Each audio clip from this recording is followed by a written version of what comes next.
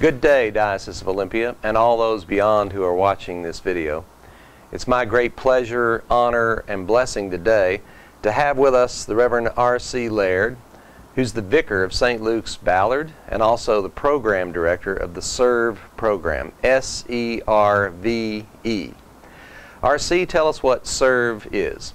The SERVE program is an acronym, the Seattle Episcopal Residential Vocational Experience. It's a member program of Episcopal Service Corps, which is a national group of programs like this. I think they number in the low 30s at this point. We've created a grassroots organization, which is an association of all these different programs, and the SERVE program is a part of that now. So in this, our first year, the SERVE program is a group of 6 young people who have moved to Seattle in the year after, mostly in the year after they've graduated from college, to live a year in solidarity with people who are living on the margins and to build a community together based on the 4 pillars of our program, which are community, spirituality, social justice, and simple lifestyle. An impetus for this video was a very impactful presentation by the Fellows at the 2013 convention. One of the things that inspired me most was that in the 45 seconds you gave them, it seemed to me you asked them to tell us who they are and how what they are wanting to do in the program connects with their faith. And the amazing thing is that I thought all of them did that so well. It was just very impressive to me and to all those in the room.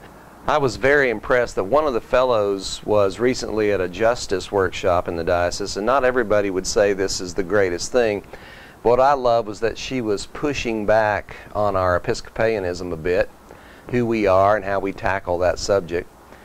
The challenge is a great gift to us. I don't know if she felt like it was that day, but I think it's marvelous to have them in our midst for that reason as well. They bring great skills, they bring tremendous ideas and creativity that can help us change and be better as well.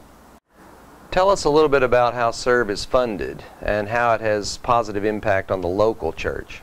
Each of the fellows is at a placement, and their placement is a place where they do work in the community. Each of those placements pays to be a part of the program. The money that they pay doesn't completely cover our budget, and so we also solicit donations and partnerships with other churches and with individuals throughout the community, and we've been blessed by an enormous outpouring of support. What's the most efficient way for people to contribute to the SERVE program if they want to do that? The most efficient way would be to send a check to either the SERVE program or to St. Luke's with a memo for the SERVE program. You can find us on the web at stlukesseattle.org, in addition to finding the SERVE program at serveprogram.org. I'm willing to bet that if they sent a check here to Diocesan House that it would find its way to us. The other way that people can help us is to provide both prayer and remember us, and to be engaged in terms of your congregation's life of prayer, and think of us and invite us to come be a part of your community and to tell you about the program itself. One of the amazing things about programs like this is that after this year we send 6 people out into the world, some of whom will stay in the Episcopal Church, all of whom will be engaged in one way or another and will have been transformed by this experience, and then we welcome 6 more in.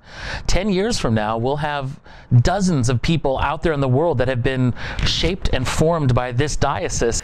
I've met with some of them individually. They are very faithful, spiritual people, and I think they will have a huge impact on our diocese and on the church in general. R.C., as the bishop of this diocese, I want to thank you. We're grateful for the work you're doing with this ministry, and I'm really excited about its future.